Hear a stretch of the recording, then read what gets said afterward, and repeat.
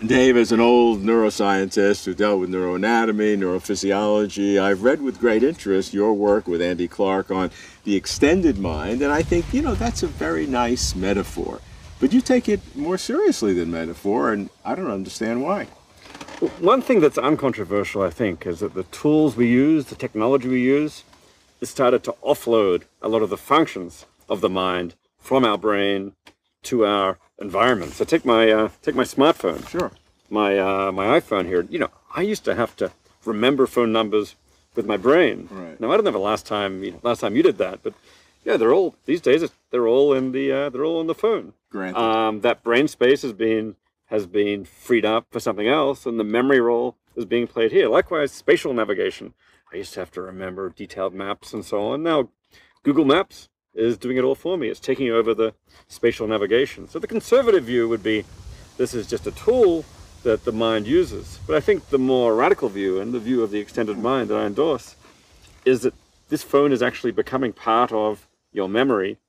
Google Maps is becoming part of my spatial navigation system, so that in the old days, when I used to have a memory of a phone number in my brain, we'd say that's part of my mind, an unconscious part, to be sure, when I'm not actually thinking about it.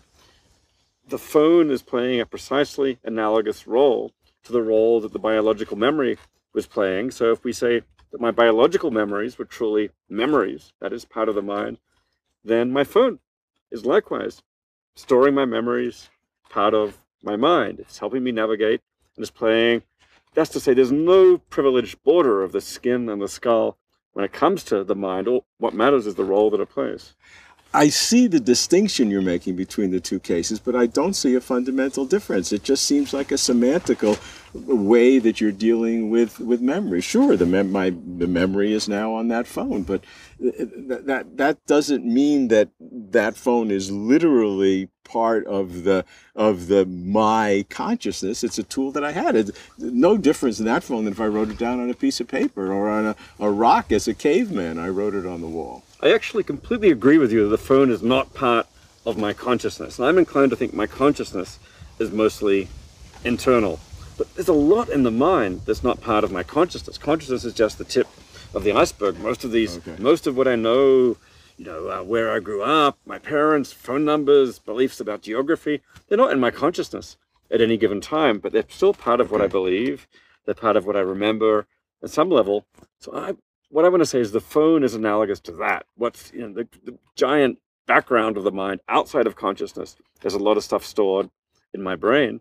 Well, the phone is basically playing the same kind of role in the exosystem of consciousness, contributing to consciousness. Now, every now and then I'll look up a phone number and I'll think about it, will enter my consciousness. And at that point, the information might enter my brain. That's like recalling a memory from outside consciousness and bringing it into consciousness. But we want to say that that memory was still part of your mind before it entered consciousness, maybe because of its potential effects on consciousness.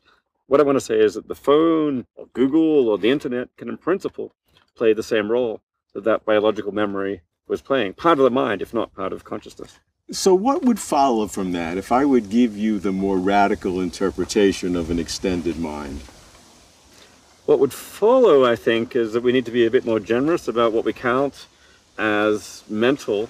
That's interesting already for philosophy, but if you start to think about consequences, I mean, maybe, for example, there are moral consequences. If you take away my phone, you might have thought, okay, well, that's a form of theft. That's not so good. It's stealing. But on this view, you're actually taking away part of my mind. It's more a form of maybe assault or something. You're taking away part of my person. And I think actually as this technology becomes more and more integral to our existence, I think then it really does come to take on more of that personal moral status. Might also have a consequence for education. People say test the whole person, don't you know? So when it comes to, for example, can you use your computer or your phone in a testing circumstance? Well, if that computer or that phone is becoming part of your whole person, your whole extended mind, and it's going to be there in the future, then yeah, test the person with the phone, not the person without the phone. That person's irrelevant. And so do you see this becoming more and more fundamental to our concept of personhood or selfhood?